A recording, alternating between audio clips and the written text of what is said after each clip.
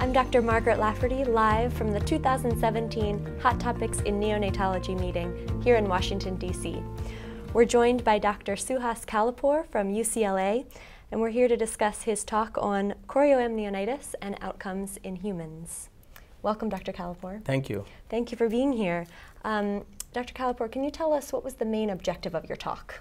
Right. So the main objective was there have been epidemiological suggestions that exposure to antenatal inflammation and chorioamnionitis might increase the risk for wheezing disorders, etc. The main focus in neonatology of chorioamnionitis is early onset sepsis, which is a relatively rare event. The more common event for pediatricians is wheezing disorders, and so we wanted to know if there is a correlation with a relatively high resolution study of defining chorioamnionitis. That's so interesting. Can you tell us more about the design of your study? Yeah, so what we did is, that's an interesting question. We actually chose late preterm infants. The reason for choosing late preterm infants was because they would be expected to have less interventions during the NICU, which could confound the outcomes. At the same time, they are a relatively enriched population where the incidence of the disease might be a little bit more. So actually we recruited close to 500 preterm infants, 32 to 36 weeks gestation. The median gestation was about 35 weeks, 2,500 grams at birth. The median length of stay was about 4 or 5 days, and there was very little use of mechanical ventilators or other interventions, and none of the infants went home on any home oxygen or other medications. We then followed a cohort, about 200 of them, for up to 2 years. With the two things we did with that.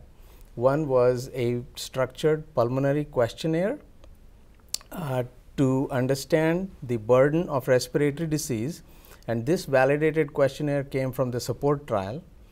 And the other thing we did was an infant pulmonary function test, which is a pretty involved procedure, and we did that at about 6 to 9 months of age. We administered the questionnaire at 2 times. One is at 6 to 12 months of age, and the other from 18 to 24 months of age. And the outcome of interest was to ascertain the burden of wheezing disorders. And just to clarify, you were looking at late preterm as well as term infants, or just late preterm? We had a small term cohort as a comparator, but our main focus was the late preterm infants. Okay, great. Can you tell us about the major findings of your study? Yeah, the major findings, well, first of all, we had characterization of chorioamnionitis. As you might know, the definition of chorioamnionitis, there is a considerable amount of confusion and even debate about what constitutes chorioamnionitis. For the obstetrician, it is the clinical presentation of fever, high white count, etc. in the mother's blood. For the pathologist, it is placenta inflammation.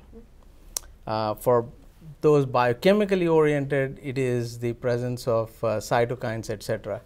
And for microbiologists, it's the microorganisms. We actually had all 4 of these parameters measured in our study.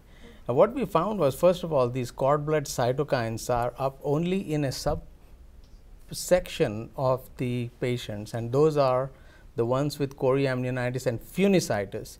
Phenicitis is not only is there inflammation in the placenta, in the extraplacental membranes, but there is inflammation in the umbilical cord.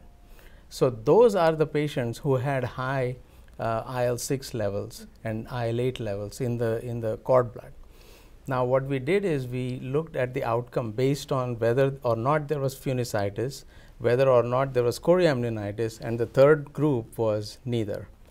And when we looked at that in the NICU outcomes, we actually found no difference. So there was absolutely no difference in the NICU outcomes. What I mean by NICU outcomes is the length of stay, usage of mechanical ventilator or other advanced therapies. And the only predictor of that was actually the gestational age at birth, even within the narrow window of 32 to 36 weeks of gestation. But when we then did a pulmonary function test as a group, and there is a measurement called forced expiratory flow, which is a sensitive measure of small airway disease. The way the pulmonary function test is done, it needs sedation, and there is an inflatable jacket, hugging jacket that is put on the chest of the child, and there is a rapid squeeze that is given. And the air that is expelled, you measure the flow characteristics of the air. And it takes about 3 hours, 4 hours to do, and we had about 70 measurements. Wow. And what we found was that as a whole, there was a skewing towards the lower side, even when corrected for the weight and the height. So the way these numbers are reported is 100% is what is predicted for that height and weight. So compared to the term normative data, even at the same height and weight, if you were born a few weeks early, then the expiratory flow characteristics were more consistent with an obstructive type of a pattern. So that was one.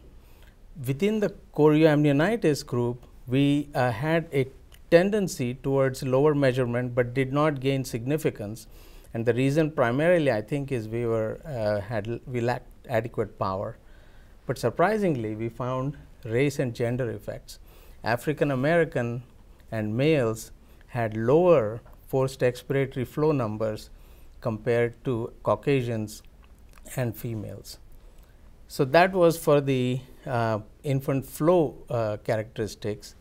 Then we wanted to know what are the functional outcomes, and that was from the questionnaire study. And what we found is that chorioamnionitis indeed increased the burden of wheezing disorders, whether it was reported by the caregiver or by the physicians, or use of respiratory medications, going to the doctor for respiratory causes, etc. And in a subgroup which was followed till 2 years, that seemed to remain. Now, you might say, well, what does it mean? And there are now many studies which actually talk about lifelong lung trajectory, where lung function that is measured at birth, and if you are in the lower quartile, even for normal term infants, that seems to track throughout your life and may predict higher incidence of conditions such as asthma, but also in the 5th and 6th decade of life, chronic obstructive pulmonary disease. So there is growing awareness that perhaps pulmonary health, even as early as a few months of life, may have lifelong implications of adverse pulmonary outcomes. Wow, thank you so much. That was a great and thorough summary. If there's one thing that you would want the audience to take away from your talk, your discussion, what would that be? I would, at this stage, we are at a very early stage of knowing what to do with these. Are there things, for example, that we could change, that we could prevent? At this stage, I would say it is primarily being aware that they need closer follow-up. You know, these 35-weekers are generally not followed in any particularly rigorous way. They are just sent out and clubbed with all the other healthy babies. And what our study says is that perhaps we need to pay closer attention. Can interventions be made? Is there a possibility of changing, for example, environmental exposure to those? Avoidance of smoke or diesel particulate matter or other things. I think those are questions that our study opens up, and I think it will need further study. That's great. Thank you very much, Dr. Kallapur. That's a wrap from the 2017 Hot Topics in Neonatology meeting here in Washington, D.C.